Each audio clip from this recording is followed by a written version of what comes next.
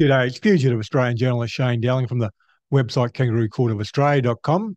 Now, National Anti-Corruption Commission, Commissioner Paul Brereton either needs to resign or he needs to be sacked, given a government report was released last week showing he acted corruptly, trying to protect his mates in the Australian Defence Force from being charged with war crimes. Now, I published an article on the issue on Sunday the 19th of May 2024 titled Corrupt NAC Commissioner Paul Brereton exposed protecting his mates in the ADF, including Governor General David Hurley, from war crimes. And the article starts off, National Anti-Corruption Commission, Commissioner Paul Brereton headed up the Brereton inquiry into war crimes by Australian soldiers in Afghanistan, with Brereton finding that some responsibility for the murder of 39 Afghan prisoners and civilians could not fall on the most senior officers.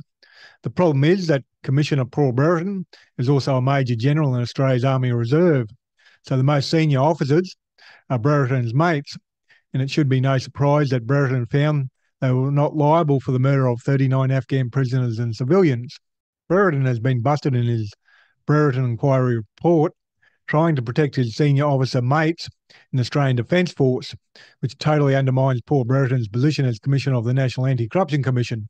The government also set up the Afghanistan Inquiry Implementation Oversight Panel to oversee the implementation of the recommendations of the Brereton Inquiry report. A report by the Afghanistan Inquiry Implementation Oversight Panel was only released on Thursday, 16th of the 5th, 2024, and the ABC reported the Afghanistan panel suggests military top brass be held accountable for command failures over alleged war crimes. Serving and former defence chiefs, including Governor General David Hurley, facing fresh calls to take responsibility for command failures, which may have led to the alleged war crimes in Afghanistan under their watch. A report from an independent panel appointed to oversee the landmark Brereton inquiry has finally been released, warning that the lack of accountability from Australia's military top brass has generated anger and bitter resentment among troops and veterans.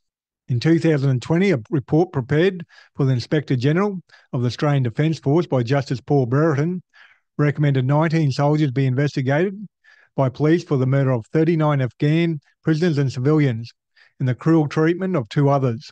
Now, the subsequent Afghanistan Inquiry Implementation Oversight Panel has rejected Justice Brereton's conclusion that senior commanders should not be held accountable for the murders of 39 Afghans. The panel did not agree with Brereton Inquiry's view that some accountability and responsibility could not fall on the most senior officers, and it suggested that issue should be the subject of further consideration. There is ongoing anger and bitter resentment amongst present and former members of the Special Forces, many of whom served with distinction in Afghanistan, that their senior officers have not publicly accepted some responsibility for policies and decisions that contributed to the misconduct, such as the overuse of special forces. Members of the oversight panel, led by former Inspector General of Intelligence and Security Vivian Tom, also compared the failure of senior defence leaders to accept accountability for war crimes to company bosses who face dismissal or even criminal charges for corporate collapses.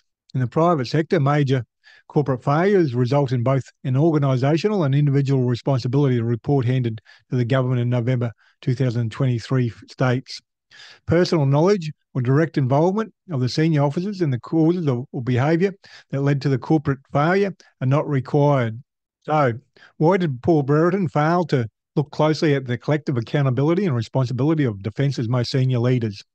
As the Afghan Inquiry Implementation Oversight Panel found, Brereton was protecting his mates as the only conclusion that a fair-minded lay observer might reasonably apprehend, and his job as NAC Commissioner is not tenable.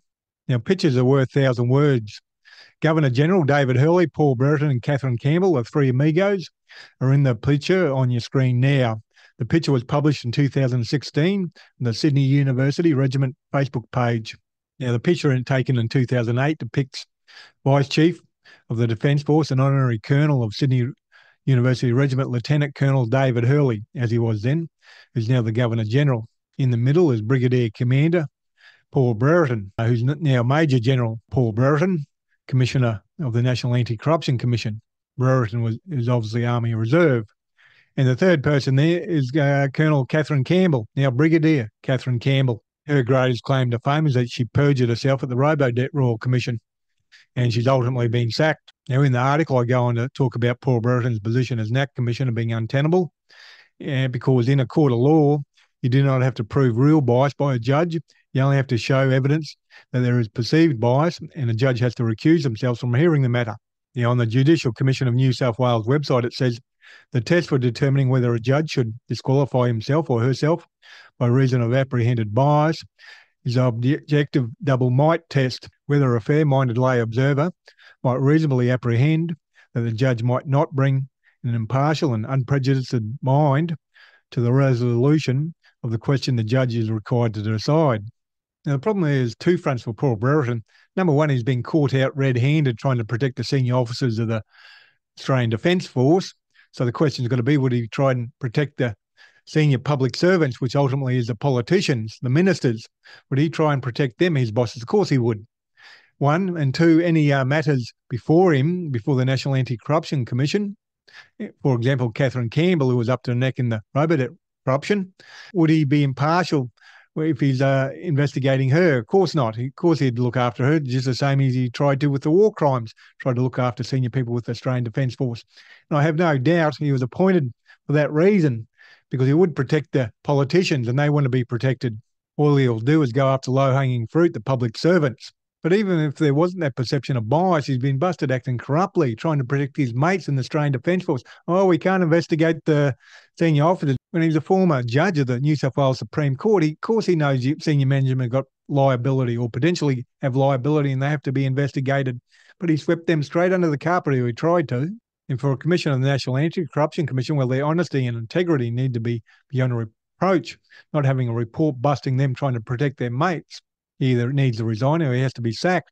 Now, the report was only released last week, so the pressure is going to keep on building on Paul Brereton to resign without a doubt, or the government need to sack him. Otherwise, the whole reputation of the National Anti-Corruption Commission will be destroyed.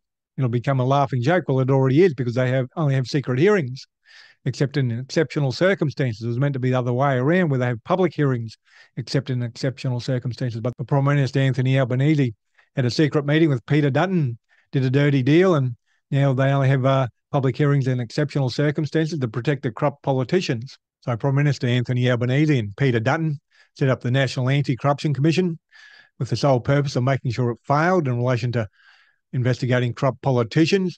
So what does that tell you about Prime Minister Anthony Albanese and Peter Dutton? And I'll put a link to that article below this video on YouTube, and it's got a lot more information, a lot more links, a couple of videos that you can watch. So it's well worth clicking on the link and spending a little bit of time reading that article. So click on the link to the full report by the Afghan Inquiry Implementation Oversight Panel. Fairly critical of Brereton's findings in some regards, especially the fact that he found that his senior officer mates couldn't be, in effect, held accountable for the war crimes. And like I said, the report was only released last week, so pressure's going to keep on building, and I'll keep on following up. In Kangaroo Court of Australia's independent media, I publish a website and a YouTube channel, and I'm 100% crowdfunded from viewers like yourself, so please support my Patreon account. Currently have 420 supporters donating $2,348 a month. I need to almost double that to become financially viable. And you can donate any amount, $3, $5, $10, $15, $20, $30, $40, $50 a month, whatever suits your budget. It all helps out in a big way.